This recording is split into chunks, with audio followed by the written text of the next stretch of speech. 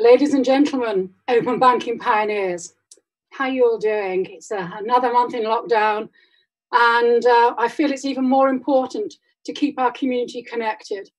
And what better way to talk together and shine a light on the absolutely amazing response that our OBE Heroes have had to COVID-19. They didn't miss a beat in responding, and it's our pleasure to shine a light on all the good that they are doing. Now, I've seen the registration figures for this session. Thank you. It's absolutely phenomenal. And if Tatiana and I are truly honest, it's very humbling too. So please let me start by thanking the men behind this live streaming session. Martin and his team, when they're not helping us out, they're actually hosting sessions around the world for COVID-19 lab technicians. And then of course, Jeff from Blue Train, who edits the highlights, which means that Monica in New Zealand, when she emailed me this morning, it means that she can actually watch those highlights rather than staying up till 3 a.m. So she gets her beauty sleep and she can also be part of this important conversation. Now, we always welcome engagement from our audience. So please, to help us shape this conversation, we'd like you to ask questions using the Slido panel that you can see at the side of your screen. And we'd also like you to take part in the interactive poll. Now, the question that we're asking during this session was actually inspired by Molly from Token. Now, our guest host is David Brear from 11FS. No doubt you'll all be familiar with him, keeping you company on his breakfast show in the morning at 8:30. David will be asking the panel those questions. So please don't be shy. Please do take part. Now, as always, on your screen, you can also see Karina, who's graphically recording our session. She's actually got a little bit of competition at the moment from Rupert H4, who set the benchmark for talent with his beautiful, beautiful rainbow that you'll all be able to see. Now, I've actually got used to seeing Tatiana's son during lockdown, and no doubt a lot of you are familiar with that as well. So it's nice to be able to showcase and shine a light on some of his talent too. A huge thank you to our sponsors, and your support means a huge amount to us. So thank you to MasterCard, to Token, to TrueLayer for your generosity. The conversation we're having now has already started around the great response the open banking community has had to COVID-19. This live stream is an opportunity to keep that conversation going and to show the breadth of response. So we have a wide panel of some of the industry greats here. Many would say the crisis has accelerated a lot of change, and it's propelled fintech for good. And that's really because we're agile, we're nimble, it's in our DNA, and we've been able to respond rapidly. So what we're actually talking about is the pace that we've been able to respond. So some real life stuff here. It's always got to be use case driven. So we're talking about helping people make payments. We're talking around getting paid, using new cost-effective payment types. And we're talking about distributing government aid to where it's needed quickly, to the sick, to the elderly, to the vulnerable, and to those self-isolating. We're also looking at the response to for the self-employed workers, and those that are losing income through COVID-19 and lockdown, and how they can apply for government loans and talking to the HMRC. And finally, we're going to be looking at how we can deliver aid and support to those care workers and other people in the community that need it very, very quickly too. The list goes on, the need is great, and so is our impact, to be perfectly frank. So what I'd like to do now is to start by asking each of our panelists what they did BC. So a quick virtual round the table. And Todd, I'd love you to lead. If you could kick off with your backstory, please. Sure. Thank you, Helen and Tatiana, and thank you guys for all that you're doing during this time. Hello, everyone. My name is Todd Clyde. I'm the CEO of Token. I'm self-isolating here in lovely Northwest London. Before the COVID crisis, Token was bringing cheaper payments to merchants and enabling new payments propositions for PSPs. So basically, Token uses open banking APIs to create a pan-European payment system that processes payments over the bank rails instead of card rails. So our mission has always been to really advance the future of payments by putting a bank into every app. So that's a quick introduction myself, and thanks again, Helen, and I'll kind of walk in on the next round. Thank you, Todd. Over to you, Nigel. And first of all, congratulations for closing your funding round. Thank you. We'll thank Visa. It was them who wrote the check. So, my name's Nigel Verdon, and I'm CEO and co-founder of Railsbank. Many thanks again to the whole OBE team and Helen and Tatiana for making all this happen. And my pre-COVID, I was living in Singapore and leading Railsbank. And Railsbank, as our belief is, we're banking as a service platform that will enable any business to be a fintech. We're live across Europe, Southeast Asia, and about to go live in the US. So we're the only global banking and service platform. But now I'm locked down in France because I failed to escape France before and the lockdown to go back to Singapore. So I'm the same time zone as you guys. Thank you, Nigel. And moving on around this virtual table, Freddy from Kudos. Thank you. My name is Freddy Kelly. I'm CEO and co-founder of Kudos. Kudos is a credit reference agency that's building new and innovative credit score systems backed by open banking data. Prior to coronavirus, I was working in our East London office, and I'm now isolated with a slightly longer beard in my North London home. Thank you. Simon, Funding Options, over to you. Hey there. Thanks also again to Helen and Tatiana for the opportunity to come onto the panel. So Funding Options, my name is Simon Cureton, I'm the CEO of Funding Options, and we are Europe's leading marketplace for SME lending or for business lending. So we serve businesses in the UK and the Netherlands, and we've recently entered into a partnership with more than 20 lenders to utilize open banking data to improve the core facet of our process. Prior to COVID-19 hitting, I was actually self-isolating with flu about 6 weeks ago, so I predated the lockdown. I think I'm in week 7 now, but instead of being in Shoreditch, I'm in sunny Royal Tunbridge Wells, and I'm continuing the beard theme from Freddy. Francesco, I'm delighted that you are able to join the panel. It's a first for you, so please, would you share some of the amazing stuff that you do, BC, or you did BC rather? Hello, hi everyone. Good evening. Thanks, Helen, for inviting me on this panel, and very honored to be with such a great audience and some amazing peers actually from the industry. So what I do, I'm the CEO and co-founder of TrueLayer. We are a startup business based in London. What we do, we build an open banking platform. That means creating easy access for developers to access global open banking infrastructure in different parts of the world. And that in practical terms mean enabling those developers to build applications that are empowered by banks' data and capable of making bank payments. What we really care about is to foster innovation in financial technology and eventually enable consumers to get the best out of financial innovation. Thank you. And you very generously have brought along one of your customers, Coconut. So Sam, this is your opportunity just to say a few words around Coconut, and then we can talk more around the COVID-19 response from you in a while. Great. Thanks very much for having me. Sam O'Connor, CEO of Coconut, and we're making self-employment easier than being employed by building the ultimate accounting and tax tool for self-employed people. So you can connect Coconut to 20 different banks through our awesome partner TrueLayer and get cracking with your accounting and tax. We've got 23,000 customers, and we're putting our expertise around self-employment into supporting with a campaign we've launched for self-employed income support, and I'll share more about that later. Superb, thank you.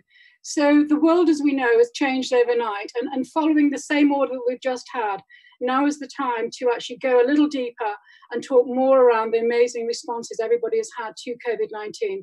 So Todd, I'd love you to lead on that one again, please.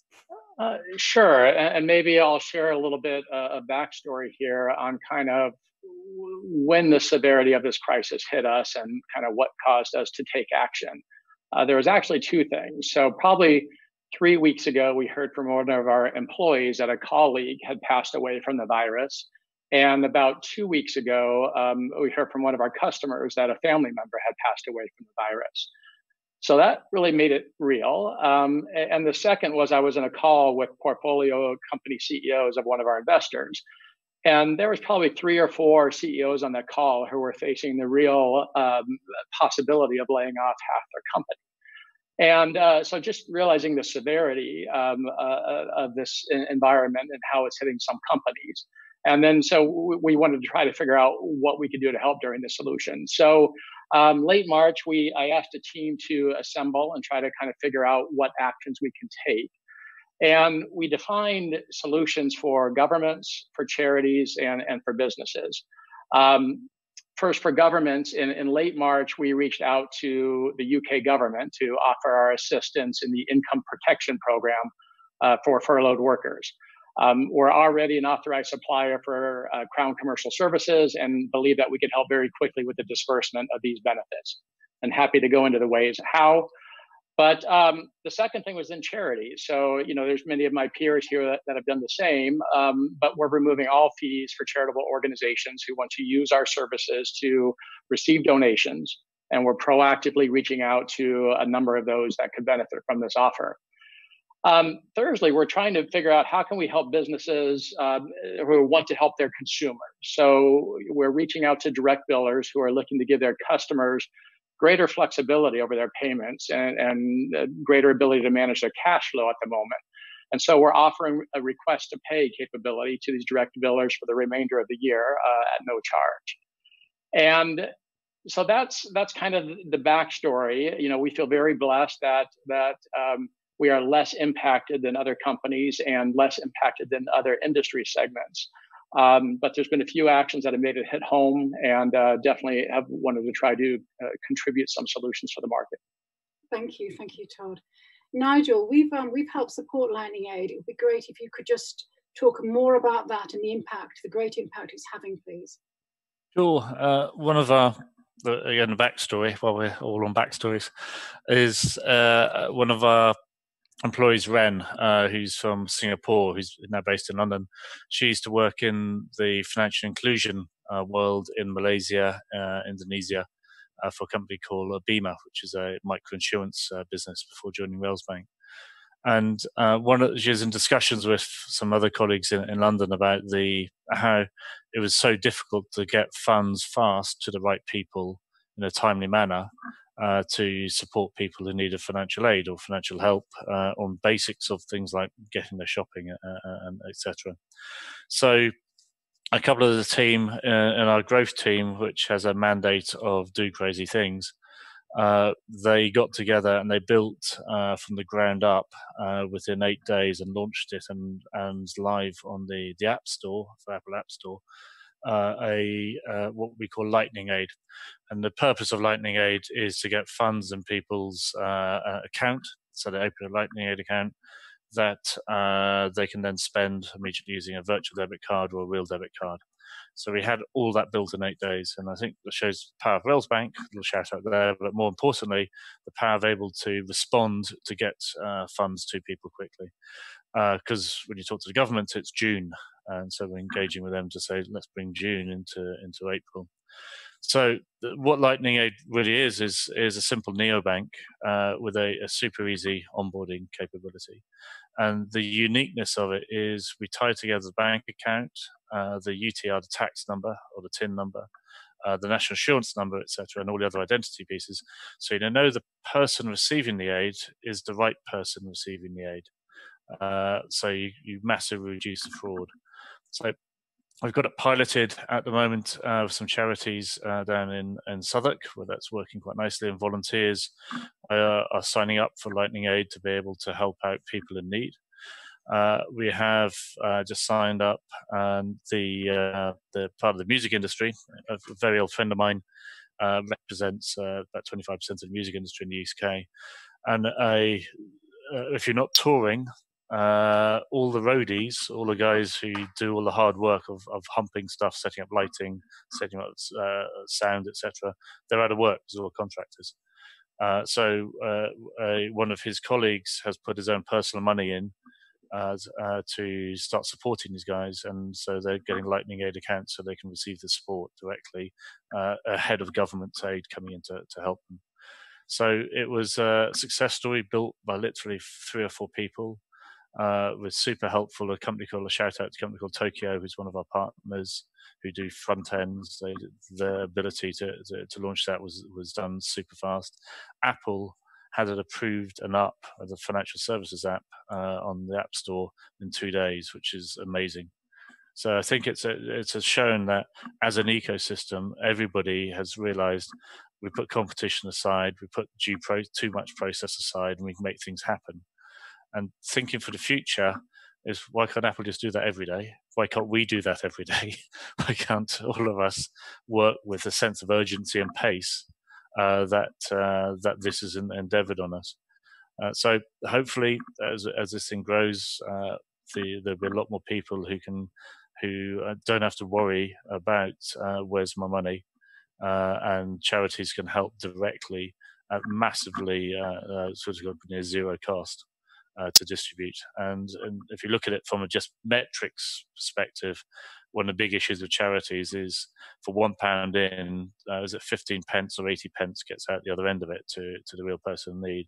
This is almost £1 in is £1 out. So that's where we are. Brilliant backstory. Thank you very much. And you really did move at pace there. Freddie, you were one of the first out of the blocks, supported by 11FS, so a little bit of a shout out for you there, David, and fronted. I'd love you to share more about your backstory, please, and how you're using open banking to accelerate the lending process. Absolutely. So, I mean, we're a credit reference agency that's trying to help people understand credit worthiness. So, we don't manufacture PPE or develop vaccinations, so it might not be obvious how we're sort of able to support in this environment. COVID credit was a project dreamt up, as you say, by Simon Taylor at 11FS, or at least it was his fault that this kind of unwound in the way it did.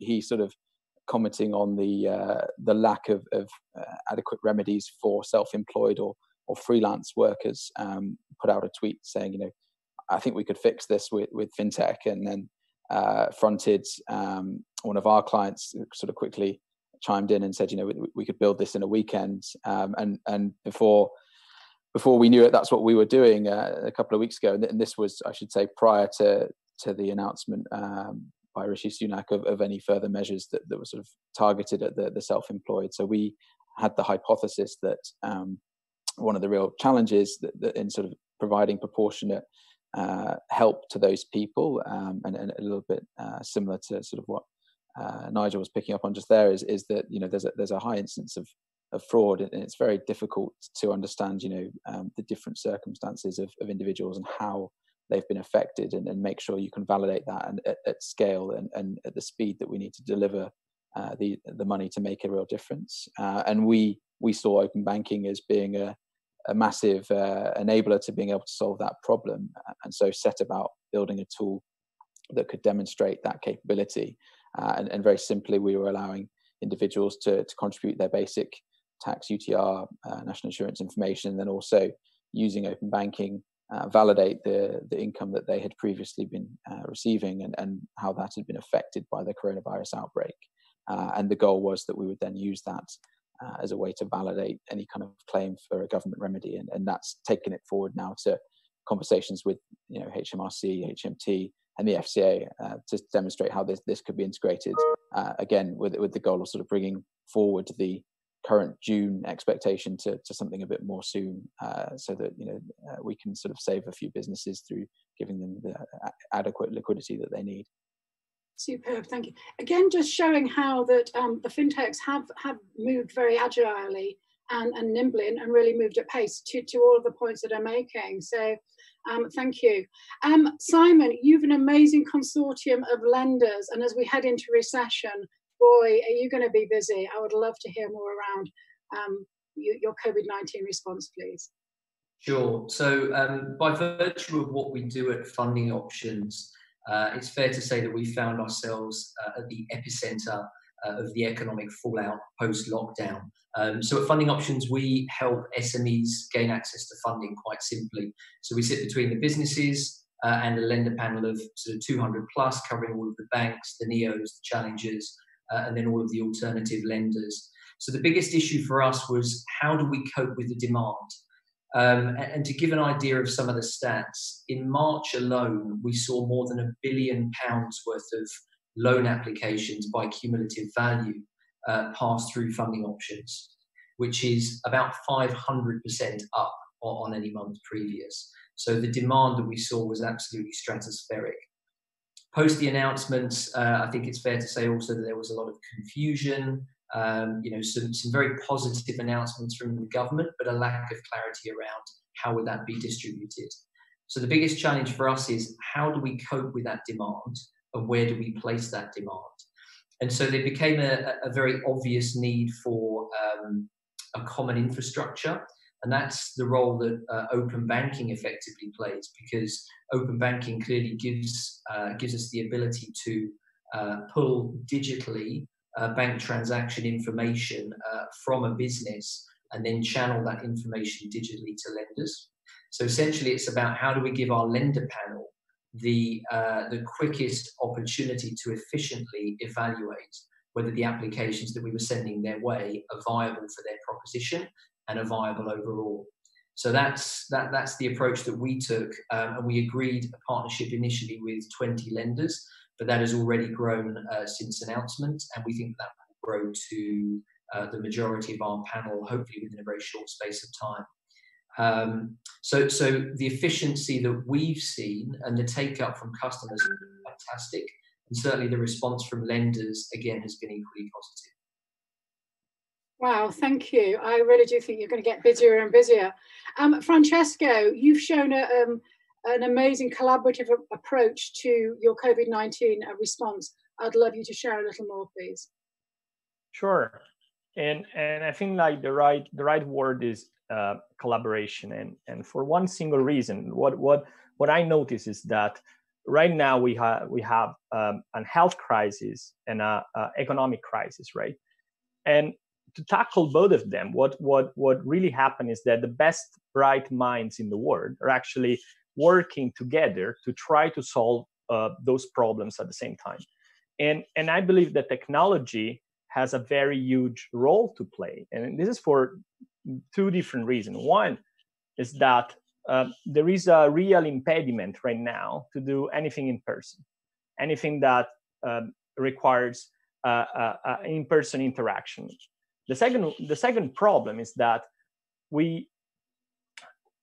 there is a huge need of a prompt delivery, a prompt response, and being able to target those sites to the right business, the right person, to the right circumstances.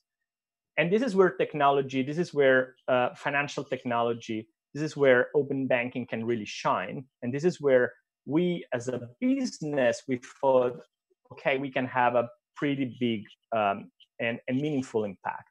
Therefore, what we started to think was ways to actually enable this innovation, enable our partners, our friends to build and develop solutions that could actually target those healths to the people that are most in need. And so the first thing that we have done is actually quite straightforward, but it actually helped us to catalyze the attention and create this sort of dialogue with different partners, was to slash and remove all the fees to access our open banking platform. So effectively enable developers, enable our customers that we're developing solutions for responding to COVID-19 to being able to do that in a very fast, streamlined fashion, removing bureaucracy, removing as much as possible any source of onboarding step,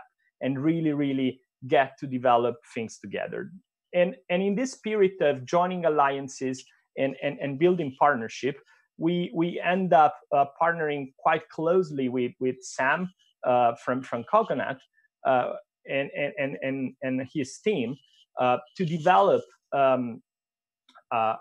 tool for helping like self-employed to actually receive some of those benefits that the government is putting in place. And Sam is gonna tell you more about the way we end up building this tool and what are the plans around this tool. But this is for me a very interesting moment where for I would say the first time we see that we are not just creating technology that is helping our customer to be successful and their consumers to be successful, but really making a dent in a moment where there's huge need of help, huge need of solidarity, and huge need of being all together and solve problems all together.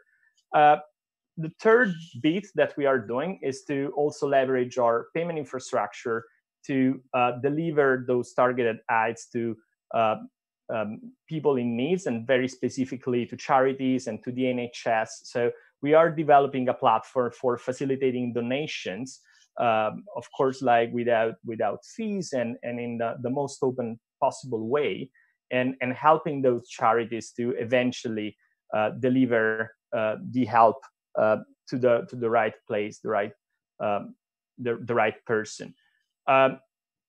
In the long run, I think we absolutely have a responsibility, I think, as an industry, to help using this technology and help delivering those targeted help in a timely and prompt fashion, and really help saving companies and help saving financially individuals that are in need.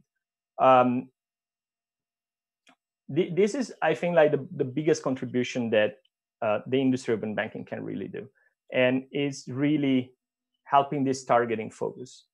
Superb. Thank you very much for sharing that. Sam, it's a wonderful lead-in for you to share a little more around what you're doing at Coconut, please.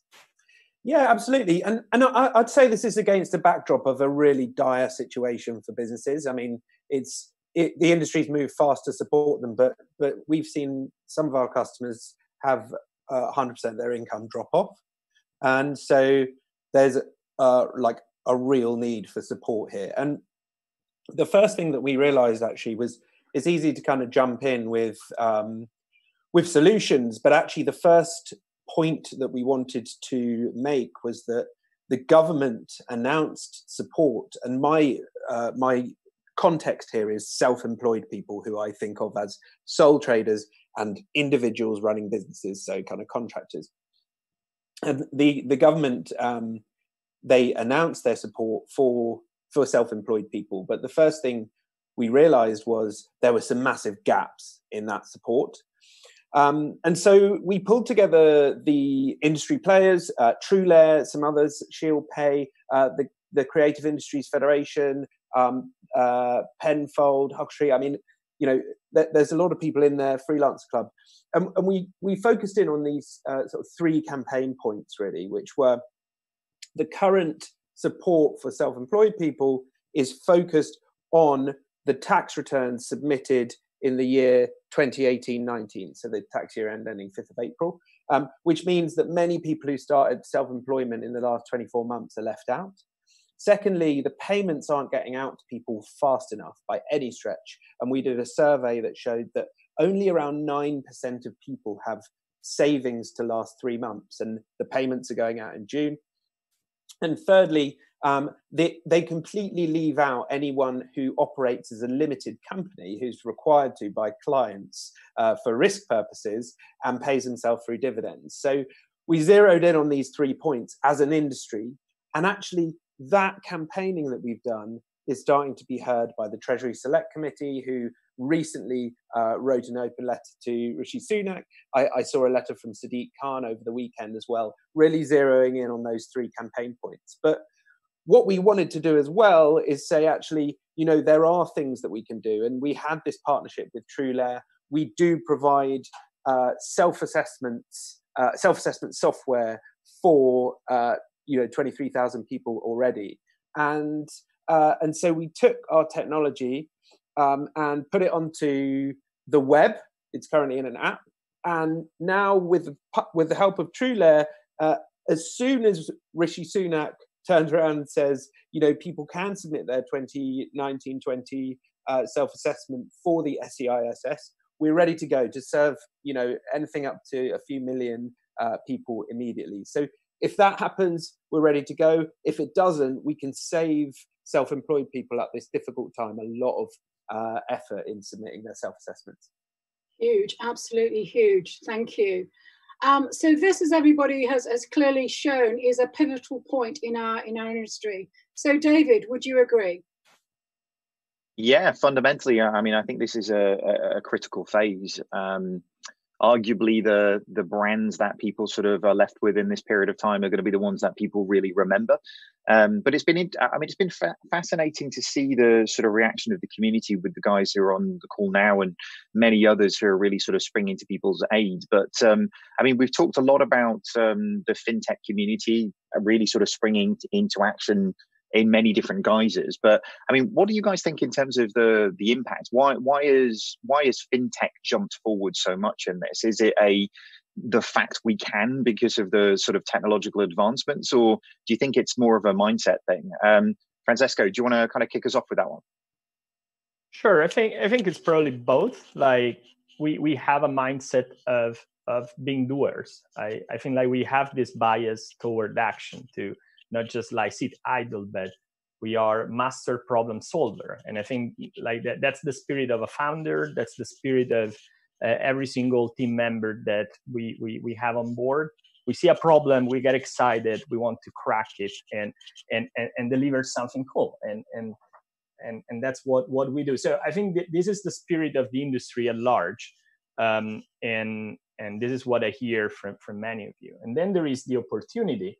And the opportunity is the fact that we are, let's say, playing with very powerful toys. Pass me this expression. We are all in a very interesting place of the technology industry more broadly, and we are all building, enabling, helping financial application, which is something that right now finds a huge fit into solving the economic crisis that I was mentioning before. Maybe I'm sure that there is another forum, another call with a bunch of maybe biologists and doctors, and they're all like hacking their way into the health crisis. But it's our role here to tackle the financial economical crisis. And because we have the capabilities, we have the ingenuity, and we also have, I think like this is a key point, we have the distribution. We have the means to actually reach the people, to reach the businesses that need this kind of help. And so that is kind of like the perfect match, the ingenuity and the opportunity of doing something. And I think there is a responsibility of recognizing what we can do, whether we can inspire broader action at government level and partner with other companies, with the government, with alliances, partnership inside of our industry, and deliver the solution in time, not just this very month, but in the next couple of years, because that's the time frame that we are talking about. Mm. Yeah, I mean, I think it's an interesting, your point. I mean, everybody on the call is by nature an entrepreneur in terms of the company that they've kind of started. But I think in anything, when you start to see people put aside their own fears or their own problems, I mean, being an entrepreneur, everybody, you're all running your own companies, right? So, I mean, Freddy, you got to be careful what tweets you get tagged into, right? You kind of get dragged into some interesting stuff. So, I mean, what compelled you to get into this now, Freddy? Yeah, I think a lot of what Francesco, the sentiments that Francesco just shared, I would echo very strongly. You know, the kind of doing culture. You know, with this project, we turned something around in under 48 hours with a group of people that grew from 2 or 3 to 50 in the same time. I'd probably add the motivation of being stuck at home with nothing else to do and not allowed to go outside as being maybe playing a small role as well. But ultimately, problem solving and having the technology and these powerful tools to get to the bottom of the issue. Also, it's kind of what we've all been preparing for, right? Like in a sense, a lot of these problems that we're now seeing, if you look at CBILS and the bottleneck that's taking place there, it's because of legacy, it's because of phone calls, it's because of paperwork, and everything that the people on this phone call and elsewhere are doing with open banking and other new technologies is around digitizing that and making it cost effective and better for consumers and faster. And so what we're seeing is a rapid increase in demand for everything to be digital. We've just seen guys like Onfido raising these fantastic investment rounds, and in a time where previously the FCA, for example, has said that now you can do selfie verification, you can do non-wetting signatures on documents, all this sort of stuff. So the acceleration of services that do that in a digital way is just been amped up, and we're using that platform that we've all built in preparation for that to execute solutions that really quickly solve these problems with minds, as Francesco describes, that are in problem solving mode. I mean, I completely agree with that. I mean, Nigel, you guys have been, busy sort of signing paperwork to sort of land your funding round and whatnot. So what sort of compelled you to sort of get involved to try and help solve some of these problems? It's a good question. It's interesting, the paperwork thing, because the paperwork needs to be signed by deed, needs to be witnessed, and just as witnessing needed to happen, everybody was sent to lockdown in San Francisco. So it was like lawyers all talking to figure that out. Can you do a deed signature signing over a Zoom call? Does that count? Like, I'm sure you figured that out over the last couple of days, right? I hid from the conversation and let sort it out. Just asked me, tell me what to do, and I'll do it on it. But it was they gave some leeway and signed some other paperwork that said we will sort this out when we get to a point where we can sort it out. But which also shows how even somebody like Visa can make change in a hard time as well, because they had to change their processes for that. But back to your question, we have a director of financial inclusion, which is a colleague Ren, who's based here in London but is Singaporean. And one of the mandates that we set Railsbank up on in the very early days was we believe in financial finance and access to finance and financial services is a human right and not a privilege. And that we're also capitalists as well. So we worked out how to get the economics of that to work. So a bank account normally costs you about 10 to $25 to run if you're a normal bank with a balance sheet. With us, it costs you between 5-10 cents a month to run. And once you do that, you can create you can create a market, and you can create facilities, and you create infrastructure for people to build interesting apps to get people included into the financial system, because the economics work for everybody. Which is why the telcos going into banking has never worked, because the economics don't work. So that's how we changed. So we've always had a social mind behind us. And we'd set up in our growth team, part of it is an inclusion mandate, and we were working on one in Singapore and Philippines for foreign domestic workers there. There's 11 million in the Philippines, and there's 2 million in Singapore, of how we can solve a bunch of the financial inclusion pieces there, because the banks really don't want them. And we were working on that just as lockdown came, and Ren was in discussions within local community in Southwark, and was able to say, well, we'll apply the same stuff we were working on immediately now. So we were sort of by luck, not by, I'd love to say we thought this all through 2 years ago, and it was in our business plan and everything, but to respond to it. And we have we recruit people with that mindset into the company. That's part of the core values that we look to when we recruit people. So that's where it came from. It came from we were doing something already. This accelerated it, and they just knuckled down. The actual whole thing was built in 4 days over essentially a long weekend, and the rest of the other ones were tidying up and working and Apple to agree with it, and they put a ton of energy in. It's super interesting because both what you're saying, what Freddy said. When you and actually to echo Francesco's point there, when you actually have the ability to do these things quickly, and a bunch of people who are passionate about really solving these problems, amazing things can happen so quickly. In a big banking organization, I think just getting this amount of people on a Zoom call would probably take us about 7 weeks to organize, wouldn't it? So, it is an amazing thing. There's some really, really good questions kind of coming through on the Q&A. So I'm going to kind of jump to a few of those and sort of go through them, because I think they really sort of adds to what we're saying here, because arguably what we're sort of seeing here, unfortunately, the questions from Anonymous, which is always like, brace yourself for an anonymous question, guys. It's not going to be too bad. But do you think that arguably the COVID crisis is actually going to push open banking into the mainstream? Because arguably these problems have been there for quite a long period of time. But given the urgency that we now have to fix these problems, to really help individuals or really help businesses in this sense, Simon, probably put that one to you. Lending has always been a problem, but when you might go out of business if you don't get this money really quickly, then access to funds is more critical than ever, isn't it?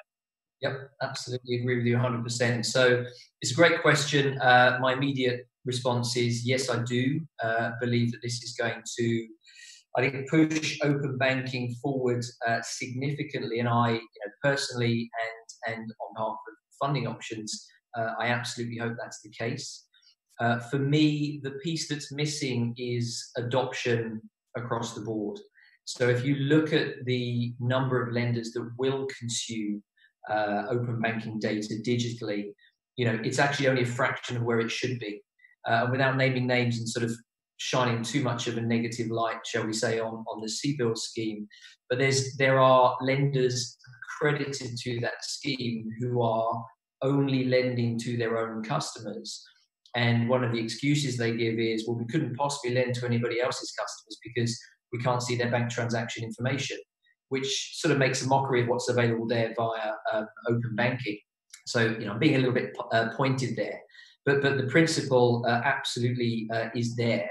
The more adoption of open banking there is across the market, then I think the greater efficiency, the greater success, it can only improve things. Yeah, I agree.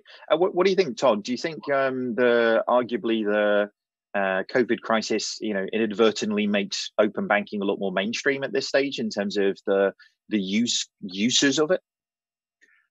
Yeah, I do think so. I think this is a huge opportunity for open banking. On our prep call, I had called it the defining moment for open banking. And the reason is we all know there's a lot of critics out there that are stating that open banking is yet to fulfill the hype that we've been hearing for 3 years. So this is the opportunity to demonstrate how quickly we can mobilize, and we can demonstrate the true benefits of how open banking can improve efficiency to help in these processes and can reduce cost. So no, and while some of us on this call are competitors, I think this is a chance for us to really cheer each other's successes. So this is about waving the flag for open banking right now, because I think this will finally demonstrate tangible results and fulfill some of the hype that had been projected. Yeah, no, I completely agree with that. What do you think, Sam? Do you think? We sort of joked, didn't we, earlier on this week, saying we should probably go through this whole thing and not say open banking, just because actually it's so much about the use cases, it's so much about the problems that we're solving. You're solving real problems for consumers in this period. Do you think open banking really just starts to be? It's not about what you're doing, it's the way that you're doing it. And the way doesn't matter in this instance. It's just the fact that you're solving real customer problems. I think that's right. To get customers using a product in the first place, you need to solve a pretty acute pain point. And to get people sharing their banking data readily with a third party, you need to do that too. I think that this has created a world in which almost, particularly in banking and government, where the sort of pieces have been thrown up in the air a bit. And when they land, they might land in a different configuration. And you may get a situation where actually the government starts using open banking more effectively, or encouraging, lenders to use open banking more effectively because they realize the power of that. And all of that will create a positive force towards actually increasing the awareness of it and the acceptance of it as a solution to many problems. I mean, look, the reality of the situation is we're in a privileged place, given, like you say, the technological advancements that people like yourself, Nigel, have got. Many places in the world right now are trying to roll COBOL developers out of retirement, right, to get those guys kind of fixing different systems. But I mean, is it because of the technology that you guys have put in place, do you think, Nigel, that's allowing you to do these things so quickly? I think it's the difference between being digital and being digitized. I'll use a classic example. In Philippines and Indonesia, I was on a panel like this talking about it, and I didn't use the OBE word ever. You notice I've never used it today. There is 60% of the banks have shut their doors because they can only do stuff through branch, because legislation, coming back to a point earlier, has said you need a wet signature and you have to have physical presence for verification. Philippine government and Indonesian government is about to literally changing the law at the moment to allow digital identity, this is a great outcome of COVID. It's forced a few issues. So, and the reason is they had a website, they had processes that were online and things, and then realized they were a total bricks and mortar business that had been digitized. They hadn't actually become a digital business. And I think all of us here, we're digital natives, to coin an Antimus phrase, which I know TrueLayer investors and I used to be invested in them. And the key thing, which you'll know, talking about this concept of digital native back in the sort of 2005 or so, was it allows you to be independent. And like Railsbank, everybody was sent home, and customers were never affected. And we're still clearing with the Bank of England every day. We're still clearing on Swift every day. And all our security stuff and everything else like that was able to go home. And then pretty much every other bank which thought they'd use digital stuff realized they've still got to go in. They've still got to turn up there because they still rely on physical and stuff. So what all of us are an advantage stuff. We're all digital native people. And the other part we have, which has come up time and time, everybody on the call here, we're all empowered because we're in charge. And we all probably don't work for big companies because we'd never be employed because we create crazy change and things. So I think combination of that has really helped to make the change. It's just we've built architecture, infrastructure, and everything that is truly digital as opposed to digitized. Completely agree with that. I think the digitized world gets you only so, and actually being in a situation where you really get to the point where you can take it further than that, and really the virtues of digital are so much more, aren't they? A really great comment here by Paul Loberman on the question. So great initiatives from everybody. Now that these solutions are ready to go, how can the great community help raise awareness outside of just the fintech bubble that we've got? What is the opportunity, do you think, to get these solutions really into the hands of those that really need it? I mean, maybe if I go, Freddy, to you on that one, because I mean, having the good idea and getting it out there, getting it made. But these are things that arguably the more people know about them, the better the outcome is going to be for more people, isn't it? So what can we do as a community, do you think, to accelerate the benefit that we can drive to consumers? I think from our perspective and through what I've seen from the project that we embarked on was that going through government and going through regulators was that there was a very strong and welcoming reception. And I mean, we've always said, our regulator, the FCA, has been, very, very innovation focused and very supportive, and that, has continued to be true over the past few weeks. I mean, they've been like very on it in all senses with what's been going on with coronavirus and making adjustments like the ones I mentioned earlier. And I think, when we took forward the COVID credit project, there was a very much a, how do we get started? When can we do this? For us, it was, how do we quickly regulate a new entity to be an open banking provider? How do we, test this out? Can we do a really quick regulatory sandbox, whatever is required? And so all of that was, offered from day one. And similarly with HMRC, that obviously that they don't set the policy, that they sort of enact it. And so, the technical team there were very, very aware of the capabilities that we built and how they could leverage them. So from us, the routes through policymakers and through government were very open. And I know, I'm sure plenty of people on this call have had the same experience. I've been on a ton of calls for the past few weeks where, it seems like decisions are being made, pretty quickly to make, pretty big changes and to involve and use some of this technology as quickly as possible. So from our perspective, it's, open banking, I've said it again, but open banking is the kind of underlying theme here. And this is an absolutely great way to kind of get it in front of people. And we want to be talking about the use case. And I think for us, it's going through government and enabling something that they can provide to people. For others, it might be different. Definitely. I mean, like say, having the innovative idea is one thing, but getting it built and getting the distribution is another. And I think, like say, with the Bank of England and the FCA, we're pretty lucky to have people who take on board suggestions pretty quickly, don't they? I mean, Todd, what do you think? What's sort of missing from this equation? We seem to have lots of people with lots of problems, and we have lots of good solutions now with the community really sort of pulling together. But do you think it's something more that we could be doing to really have the impact that we want to have? Well, I think to what that previous question about how to raise awareness, I think in addition to providing technology, obviously we all try to provide best practices and advice. So, whenever we deploy a new way to accept the payments through bank payments, we do education of that customer on how they need to educate their consumers. And for the charities, it's as simple as, pay from your bank account, save us money.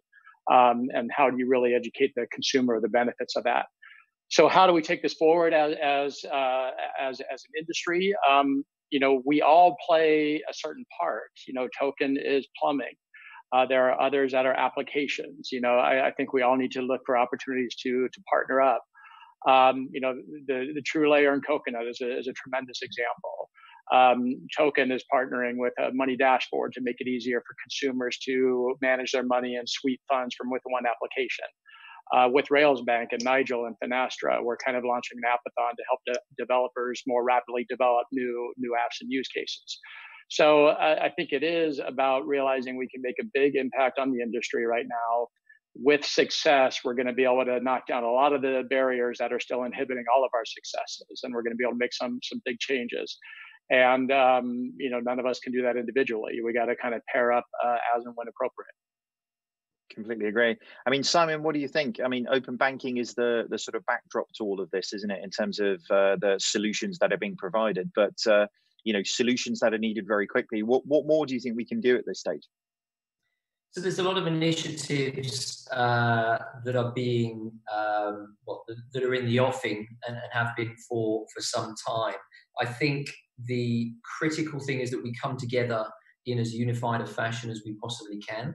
So there's sort of industry bodies. If you think of the likes of Innovate Finance with Charlotte and the work that she's been doing with a consortium of lenders, for example, Enterprise Nation. There's a number of industry recognized bodies who are really trying to push the overall voice to the powers that be. I think that is absolutely the right approach. It would be remiss of me if I said that I think that the voice hasn't yet been heard, right? So realistically, if you look at where the UK is versus, for example, where the US is, 4,664 lenders involved in a mass push of lending to SMEs. More than 1 million loans have been issued in the US in a shorter space of time than we've had in the UK to do the same thing, and we've not achieved even a fraction of those numbers. So I think we just need to be persistent, we need to be creative, but collectively is the key. Outside of that, David, I think we need to put you into politics, get you right up to the higher echelons, and then maybe we'd have a chance. I think they'd make me put a suit on, mate, so I'm probably not up for that one. I mean, Helen, probably back to you at this point, because I think there's definite agreement here is people are just solving real problems, right? We're trying to solve real problems for consumers, and actually the open banking element of this really is the backdrop to it. But the foreground is actually real businesses, real customers who've got real problems during this period. So probably back to you at this stage to wrap up. Thank you, David. You've really delved into some of the use cases. They're absolutely superb. I mean, what we've seen is that COVID-19 has galvanized many of us into action, and literally everyone, to a man on this call, has talked around collaboration. So my question, and it really was the question that we've got as on the poll during this session, is that though the response has been amazing, it maybe has been a little bit fractured. So is the pivotal moment, and to use Todd's expression around making open banking to be defined right now, what can we do to collaborate and come together to sort of join the dots a little more? Simon, please, help me out here. What do you think we should do to join these dots? So I think from a cross-industry perspective, I think the panel on here, there's a number of exceptional people and exceptional companies represented. I would like to see us come together and sort of drive almost like a working group type approach for the UK and potentially beyond, set the example for the globe, but come together in some kind of sort of working group fashion to continue to push the agenda. I've talked about the need for there to be a unified voice rather than that fragmented approach, and that's absolutely critical. We're very, very committed to this, and I think this is a unique, once-in-a-generation opportunity for the government, predominantly, and other industry bodies to really push the agenda for open banking, and I think that will set the stage for the UK to be very much leading in that capacity. And as they said in the liftoff report, we are creating the blueprint for open banking. So that is just aligned with what you've said. David, I would like to ask you a question, as you very generously have been my co-host during this session. What do you think we should do as an industry to join the dots, please? I think, if I'm honest with you, I think it's continually doing things like we're doing now. I mean, how can we keep shining a light on areas where people are doing amazing things?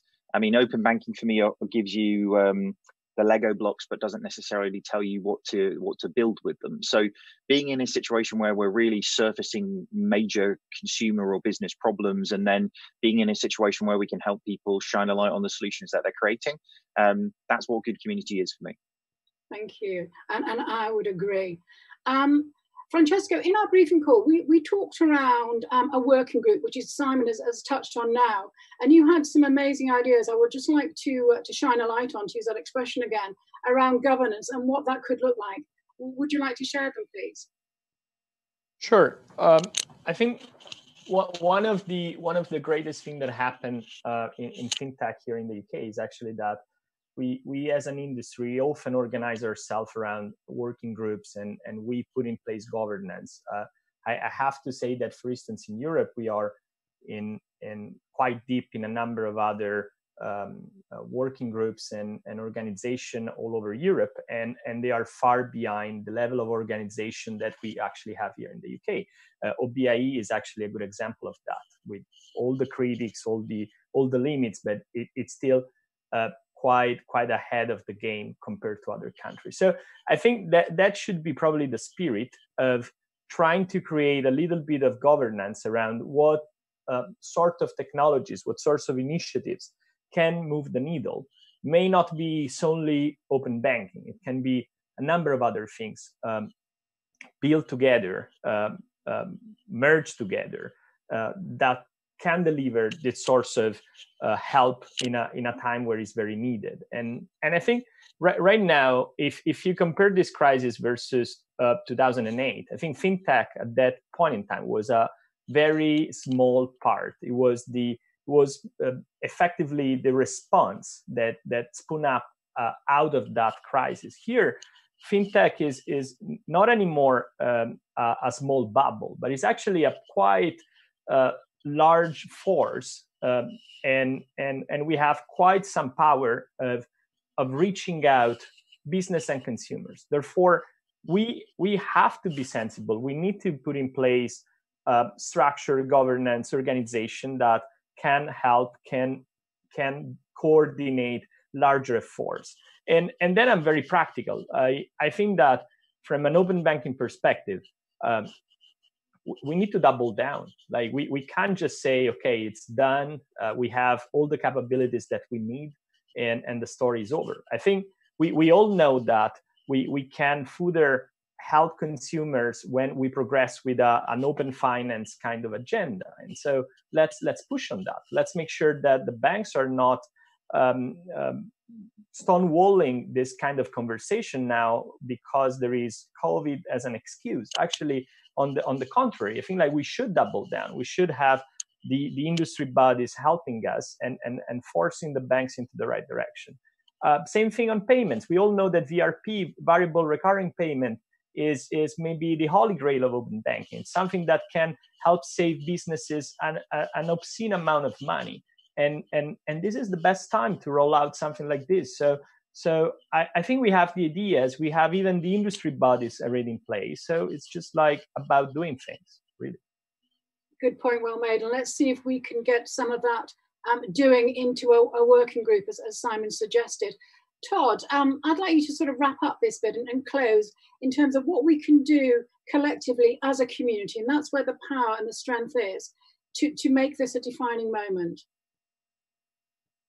Well, I think what's been described here, partner up to bring solutions, take action to solve these real problems, realize that we're probably solving a real problem for the world, but we're also advancing our industry.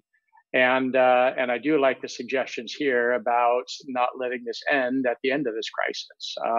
How do we take this forward in an ongoing working group structure and others? So, yeah. Okay, thank you very much.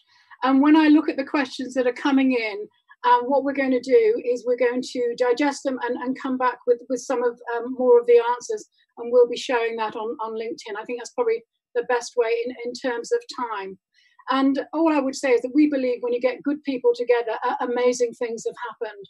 And I think that we've shown this during this session, so thank you.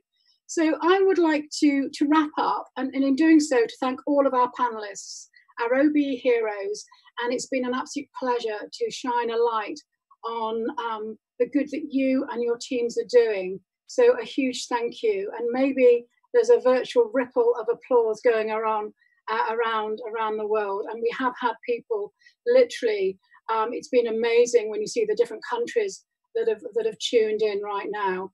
And finally, for those of us in the UK, in a few hours' time, we're all going to be stood in our drives and clapping for some other heroes, those heroes in the NHS. So if you're anything like me, you will be clapping until your hands absolutely throb. So all that remains for me now to say is thank you, a huge thank you from Tatiana and I for tuning in, and to wish you and your loved ones the very, very best of health. Thank you, David. Thank you, panel. The best of health and goodbye. Thank you, Helen.